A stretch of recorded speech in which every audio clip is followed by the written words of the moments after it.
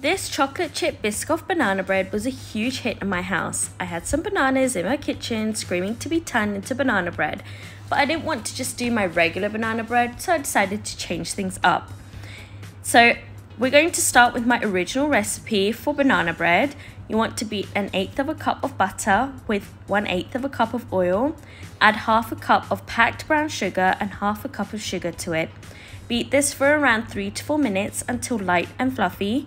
You're going to add 2 room temperature eggs. Add them one at a time and make sure you mix them well between each addition. If you guys are new to the channel, then welcome. Thank you for stopping by. Please take the time to give this video a big thumbs up, leave a comment down below, and if you haven't done so already, don't forget to subscribe to the channel. If you like what you see, do consider sending us a super thanks, or you can buy us a coffee. The link is in the description below. We appreciate all your support. Add 1 teaspoon of vanilla and mix it in once more. Next, you're going to add 3 mashed ripe bananas and 1/3 cup of sour cream. Now, you just want to mix that in, and then we're ready to add the dry ingredients. You'll need 2 cups of flour, 2 teaspoons of baking powder, 1/4 teaspoon of salt, and 1/2 teaspoon of cinnamon. Fold that in until just halfway through.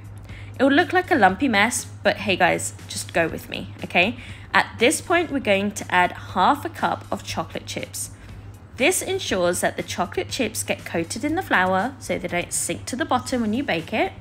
And also, this ensures that we don't over mix the batter, which usually happens if we've already mixed it through and then we add the chocolate chips after mixing it in.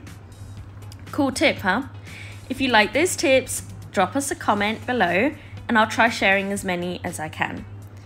Now you're going to pour 3/4 of that batter into a parchment-lined loaf pan. You're going to top that with 1/8 cup of melted Biscoff spread. And then you're going to top that with the remaining batter. So indulgent, so delicious. Level this off with an offset spatula and swirl the batter in with a toothpick. Now top this with Biscoff cookies and Biscoff crumbs, and then you're going to bake this in the oven at 180 degrees Celsius for around 45 minutes to an hour. Doesn't that look so good? It went so well with my cup of tea. Thank you for watching, everyone. I hope you liked this video. Don't forget to give it a big thumbs up, leave a comment down below, and if you haven't done so already, don't forget to subscribe to the channel. Much love and have a good one. Bye!